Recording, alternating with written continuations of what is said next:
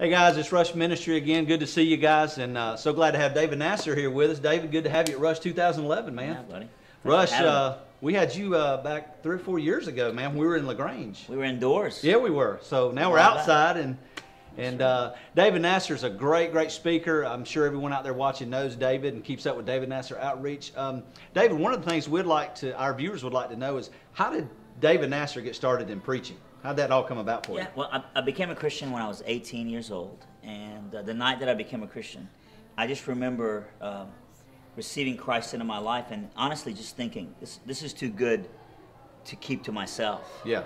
I felt like I'd found the cure for the cancer of the heart, and I knew a lot of friends who needed that same cure. Absolutely. And so my calling really came with my salvation. I know that I look back on it, and I didn't necessarily have this like audible voice from God where God said, "Thou art called to go and put a lapel on your shirt and go, or go book deals or whatever." I mean, for me, I just became a Christian, and I wanted to see other people who weren't Christians become Christians. Well, praise the Lord. And I wanted to use every bit of influence that I had in my life to do that. And so I just, the first, I guess, time I ever presented the gospel was at a Kentucky Fried Chicken, where I paid a guy for his meal. I remember I paid $4 for this guy's meal, and I said, "Look, I'll buy your meal." He was counting change, and he didn't have money for the meal. I said, "I'll buy your meal if while you're eating your meal, I get to tell you the speech that I wrote about God." Wow. And then I think the second time I paid for it as well, and the third time was at a FCA, thing. And today, I do the same thing that I did in that Kentucky Fried Chicken, except, on a bigger scale. Maybe on a bigger scale. Sometimes at a Starbucks or at another Kentucky Fried Chicken, not in a bigger scale. And I think because I cut my teeth sharing the gospel with people one-on-one, God gave me the ability to learn how to be that way even when I'm on stage. Right. And you've been there, Mark. When you're preaching sometimes, and you'll be in front of a crowd, and you'll get an email later, or you'll talk to somebody, and they'll say, it was almost like you were speaking to me. Yeah. I was way in the back of the room, but it was almost like it was just the two of us having a conversation. And I think I learned how to have conversational discussions, redemptive discussions with people. And because of that, even today, that's pretty much what I do.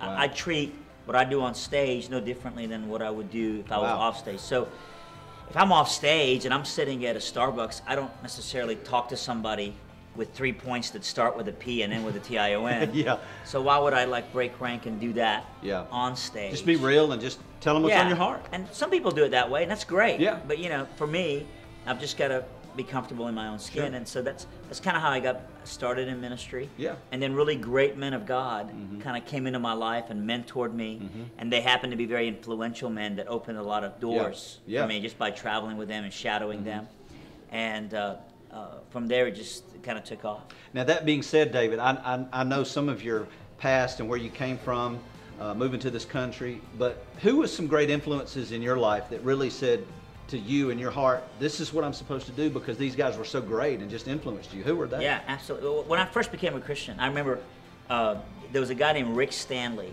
who was Elvis Presley's stepbrother. Yeah, I know. And man, that guy was everywhere. I mean, the church that I became a Christian at, he was the first guest speaker that I heard as a brand new believer. Yeah.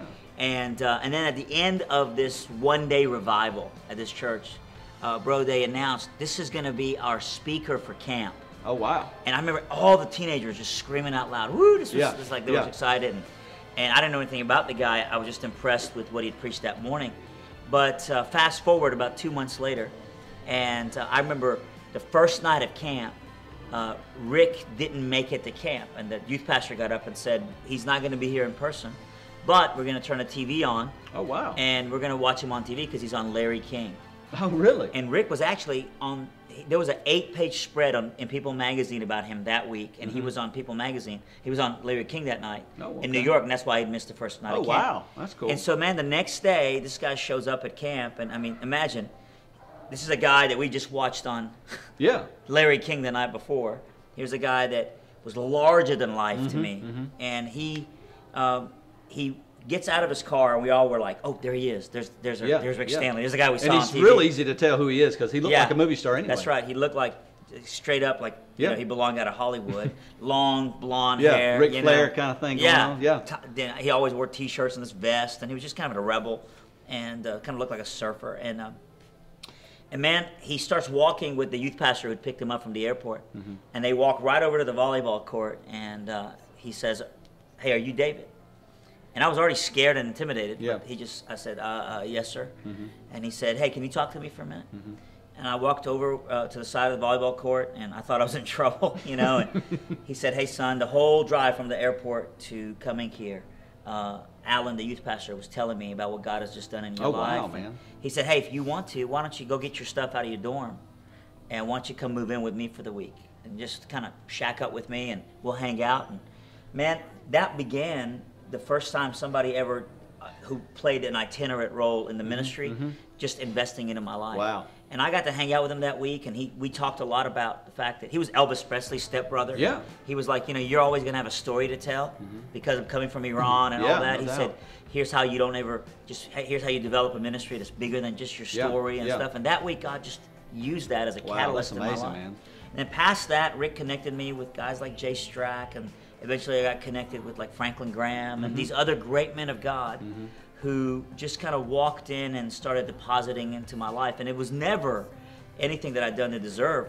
It was just, you know, that kind of attention. It was just, God just kind of brought this favor that just began to catapult these opportunities in front of me. And Rick would, I mean, we'd be at the Louisiana Youth Convention or something, you know, and I'd be in the back selling t-shirts for him, and they'd come out, some guy would come out in the lobby and go, "Hey, Rick Stanley's asking for you." And I'd walk in the room, 4,000 people or whatever, and Rick would go, "Come on up here, David." And he'd hand me the microphone and just go, "Talk to everybody." Oh my gosh. And so he started he just trusted me. Yeah. Started putting me in front of people. And Well, clearly that was God from the get-go. that was totally God, because there was no reason that should have been happening outside of God just beginning to give me opportunities to log on some hours and just to be around people to learn, you know, how to do ministry. Yeah. Let me ask you this.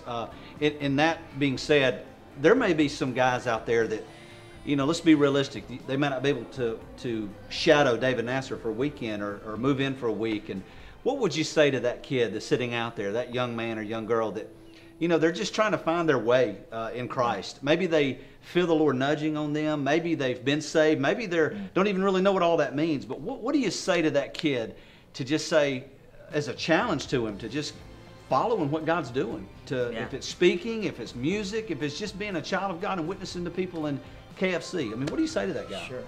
Well, I mean, first of all, man, I mean, I know that my story, just kind of telling some of what I just told, is unusual. Sure.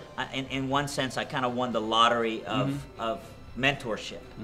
But, and I know not everybody might feel like that's happened to them, but the greatest influencer, the greatest door opener, the greatest booking agent, the greatest person that can open doors for me is the same person that's available to anybody who's listening, who's in Christ. That's awesome. You know, and so, and that's God Himself. Yeah.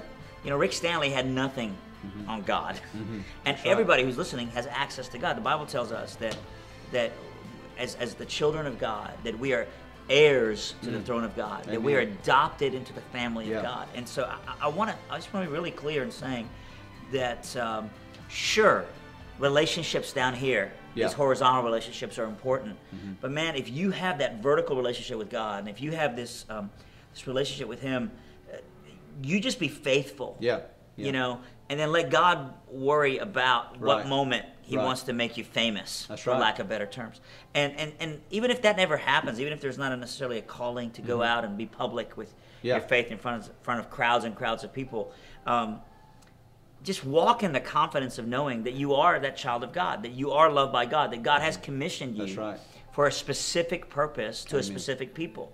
You know, sure, tonight, here in a little while, you know, at Rush, I'll be the guy with a microphone in my hand in front of people, but there will be people in that audience that will go and have influence and an opportunity in places that I'll never have an opportunity for. And so there's certain places that God will send me, and there's certain places that God will send you, the person watching. And the places that God will send you, I don't get to go. And the influence that you have with your neighbors or the guys on your football team or the person in your family at the family reunion, I don't have near the traction with them, nor the trust factor with them, but you do.